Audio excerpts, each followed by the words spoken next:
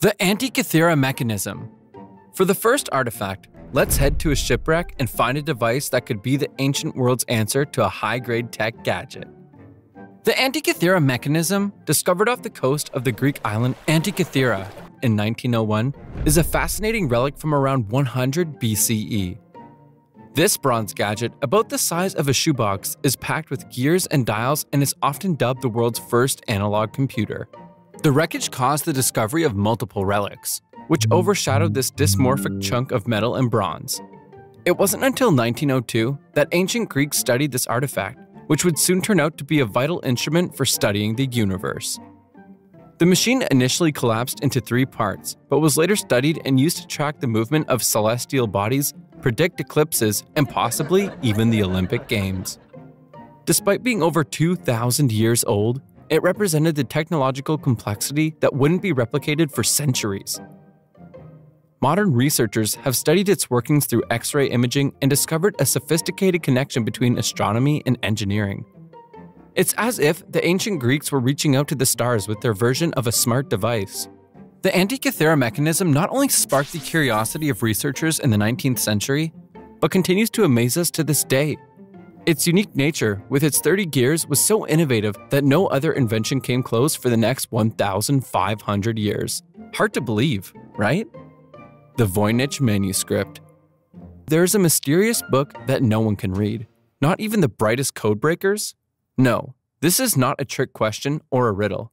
This is the story of the Voynich Manuscript, a medieval artifact that surfaced in 1912 when a Polish book dealer named Wilfrid Voynich discovered it.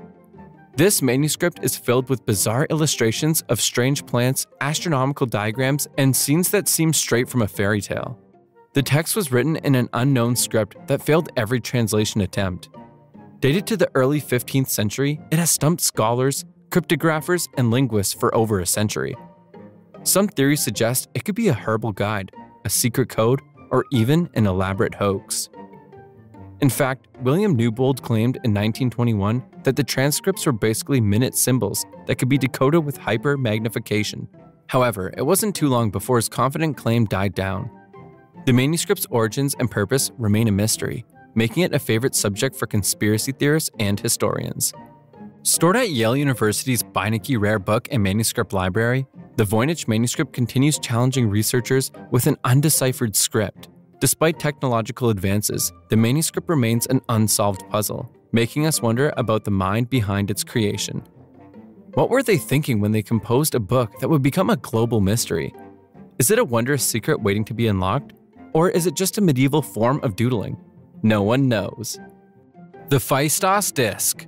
While the Voynich Manuscript is the epitome of curiosity in history, it is not the only artifact yet cracked. The Phaistos Disc is a piece of history that reads like an ancient mystery novel. Unearthed in 1908 at the Minoan Palace of Phaistos on the island of Crete, it is a magical artifact dating back to around 1700 BCE. This circular clay disc, about 6 inches in diameter, is imprinted on both sides with 241 symbols arranged in a spiral pattern.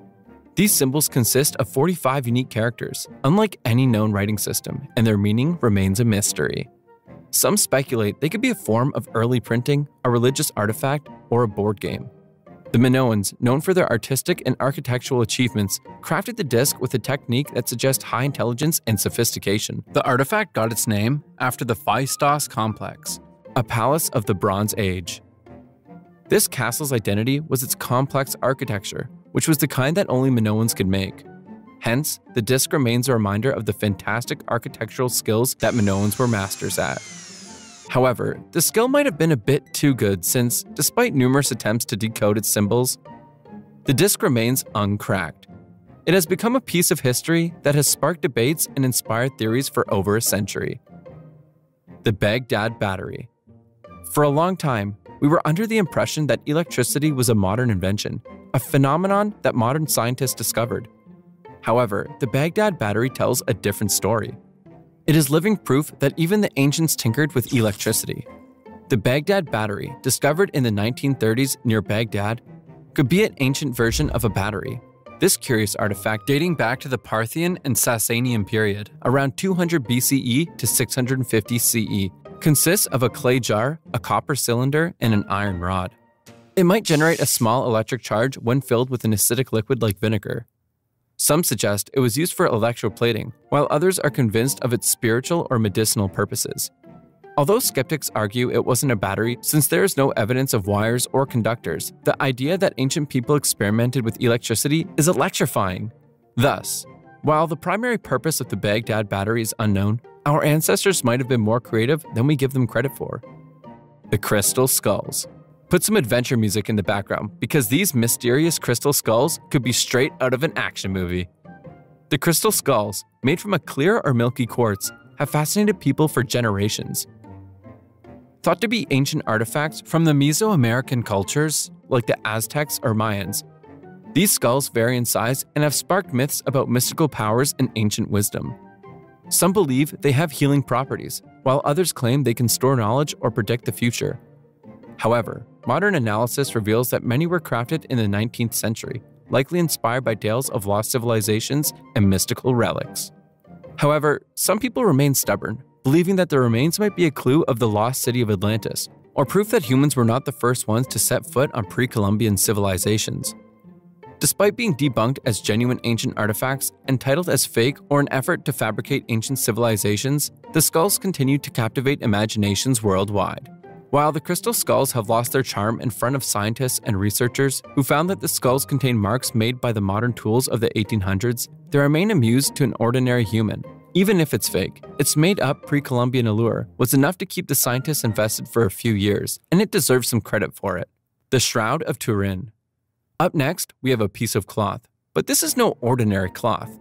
This sacred cloth allegedly once wrapped Jesus Christ. The Shroud of Turin is one of the world's most famous and debated religious relics. This linen cloth measures about 14 feet long, bears the faint image of a man who appears to have suffered crucifixion. It first surfaced in the historical records of the 14th century in France, and its origins have been a hot topic ever since. Is it a genuine relic from Jesus' time, or a clever medieval forgery? This has been a hanging question for decades. When the Church of Lorraine first displayed the shroud, it gained a lot of popularity, and ultimately, the money flew in too. However, during this time, many people started questioning the real story behind the shroud. The curiosity peaked in 1389, when Pierre d'Arcis, a bishop of France, sent a message to the church's pope informing that a French artist had accepted responsibility for forging the shroud. The pope addressed the message by saying that the cloth might not have been the natural burial cloth of Jesus. However, the church will continue to display it as a relic. Additionally, carbon dating suggests it dates from the Middle Ages, but proponents argue that tests might have been flawed. The image on the shroud acts like a photographic negative, adding to its mystery. The Shroud of Turin is housed in a unique chapel in Turin, Italy, attracting millions of pilgrims and researchers. Despite extensive scientific scrutiny, the exact method of forming the image remains unknown, which has kept faith and skepticism alive until today. The Stone Spheres of Costa Rica. Imagine walking through the jungle and stumbling upon giant stone marbles. The Stone Spheres of Costa Rica, known as Las Bolas, is a fascinating archaeological find and another story surrounding the pre-Columbian artifacts. Crafted by the Diquis culture between 600 and 1500 CE, these perfectly round stones are scattered across the landscape, ranging in size from a few inches to over 8 feet in diameter and weighing up to 15 tons. How did ancient people carve such precise shapes, and why? Some suggest they marked important locations or had astronomical significance. Others speculate they were symbols of power or status. Despite their relocation from original sites due to agricultural developments, the spheres are a souvenir of the Diquis people's skill and imagination. In 2014, they were designated as a UNESCO World Heritage Site, preserving their legacy and inviting people from all over the world to witness the skill and creativity of our forgotten ancestors.